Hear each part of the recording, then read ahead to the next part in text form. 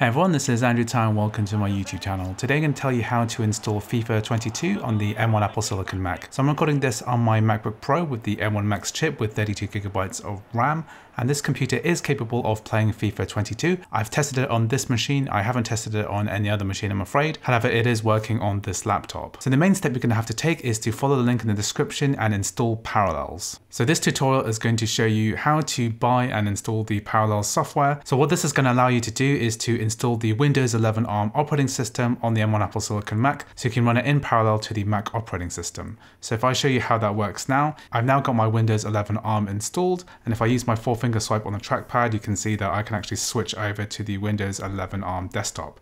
And so this is going to allow us to run many games, including FIFA 22. So once you've installed Windows 11 ARM, what we're going to need to do is to buy a copy of FIFA 22, and we're going to buy the Windows version of the game. Basically, there are several ways to get FIFA 22. The first and most popular way is going to be through the Steam website. So this particular version you can just buy straight from Steam, and when you actually launch the game, you'll be launching it through the Origin Thin client. So that's one option. If you try now with EA Play, you can join now for £3.99, or I think it's $3.99 per month, and you get 10 hours of free time of FIFA 22, so you can try it that way. And also you can buy this directly through the Origin client, which is EA's software for downloading and launching games. It's encouraging you to use the trial, or you can actually have it included with EA Play Pro, or you can go ahead and download the standard edition directly through the Origin client. You can also buy it through some third-party key resellers, for example, Greenman Gaming.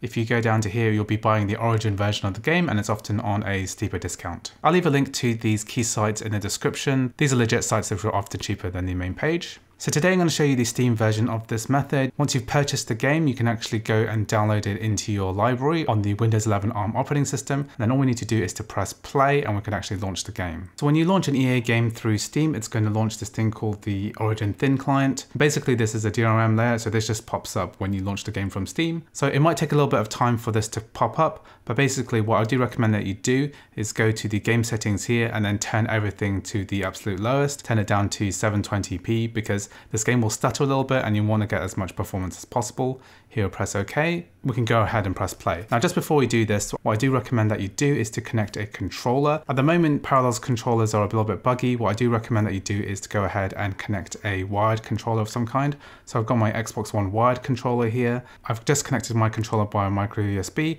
and connected it to the Windows 11 guest. If that window doesn't pop up, just make sure that within the control center configurations under hardware, under USB and Bluetooth, that USB connection preferences, when you connect a device that asks you what to do with it, we're going to connect it to the Windows 11 guest. So it might take a little bit of time for FIFA 22 to boot. I'm just going to press play here, and then I'm just going to demonstrate some gameplay. So basically this is how you get FIFA 22 running on the M1 Apple Silicon Mac.